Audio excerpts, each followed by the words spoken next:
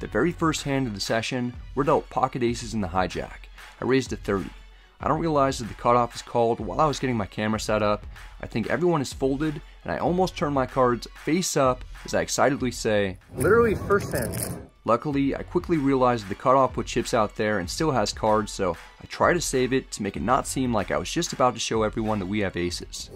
First hand we're getting involved. We might have done a sufficient job. Everyone at the table probably just thinks that I'm a weirdo for being this excited about playing immediately. We're heads up out of position. The flop comes King Jack 3 with 2 clubs. I keep my streak alive, flopping an overpair or better with aces. I bet 40 for value. We have the ace of clubs, making it a lot less likely that our opponent will be on a flush draw, yet he calls anyway. He probably has one pair or perhaps a straight draw. The turn is the ace of hearts, giving us top set. I actually don't love seeing it because if we were up against a hand like King Queen, the opponent won't feel as comfortable putting in money with second pair and will have picked up a straight draw. We also lost the lead if we're up against Queen 10. We still can't let the opponent see a free card. I bet 60. The cutoff doesn't seem to like my $60 bet. He wants the price to go up and raises to 200. We've got the second nuts and relevant card removal, making it way less probable that we're up against a flush draw or 2-pair hand. Plus, we didn't get 3-bet pre-flop like I imagined we would have by pocket kings and pocket jacks, so the main hand that I put the cutoff on is a straight with Queen 10. There's still no chance that I'm folding, but I'm not fist pumping about getting raised here. I play conservatively and call for 140 more. This pot is getting large, and the opponent only has 7-10 left in his stack. The river is the 7 of spades. We finish the hand with the second nuts. I check. The cutoff, who's an older gentleman, still likes his hand. He fires for 410. Ordinarily, I jam for the remaining 300 or so that the opponent has behind. Here, I really don't get the sense that I have the best hand, but I can't ever fold. Yeah, there's not much for you to have other than the nuts here. I call. Call. Yep. Nice hand. This is the first hand for me. Jeez. The cutoff has exactly what I expected. He turned the straight. If I had shown up 2 minutes later to the table, I'd have $700 more. It's a brutal way to start the session. The very first hand, we get cooler. We get some new chips and pocket threes under the gun about 15 minutes later. It's certainly okay to fold small pocket pairs from early position if you're in a tough game with lots of 3-betting. Most of the time, that won't be the case. I raised to 30. The big blind is my good friend Kevin Colenso. He's been in several previous vlogs. He calls for 20 more. We're heads up in position. The flop comes 7-4-3 rainbow. We've got bottom set in a situation where we shouldn't be strong very often. The big blind checks.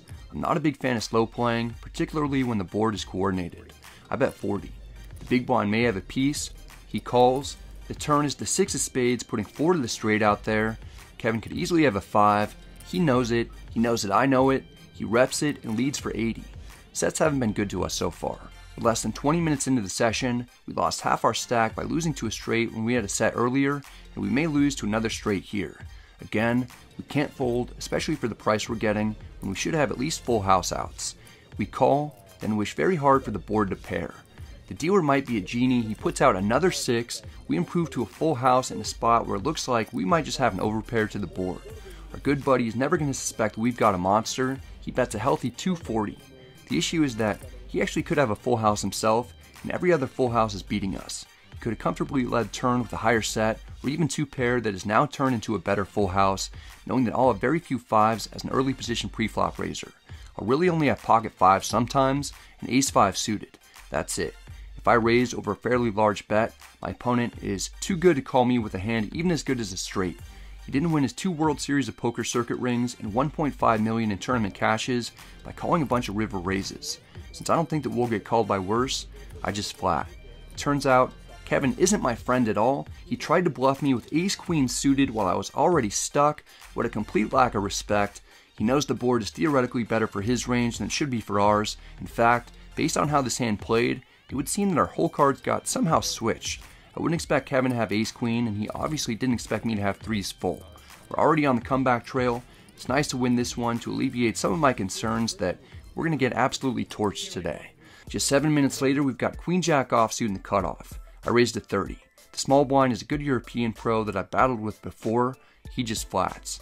We're heads up in position. The flop comes king 8-4 rainbow. We've got nothing except a backdoor straight draw.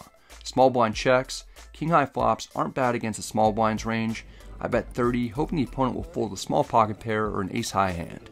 He doesn't. He calls. Okay, Perhaps he has a king or another pair, or even a set. The turn is the king of diamonds. Now it's much harder for me to pretend that I have a king because there aren't that many left in the deck. Small blind checks. We could be up against trips or another hand that isn't folding. I check back to see a free river. The dealer puts out the jack of hearts, catapulting the value of our hand. Small blind checks once more. I highly doubt that he'd check a hand better than ours after we checked back the turn. It's just tough for us to get called by potentially something much worse. We'll have to go with a small sizing.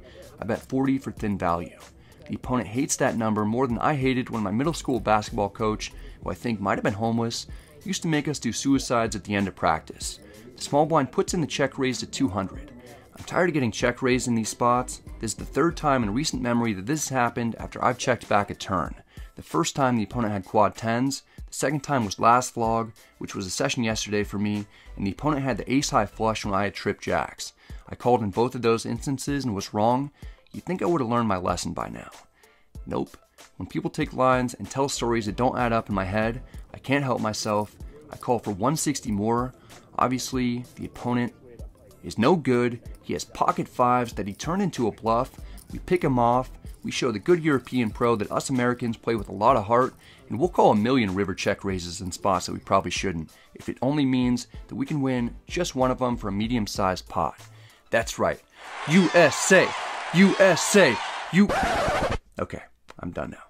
We add on for 500 more, then pick up 6-5 diamonds in the small blind.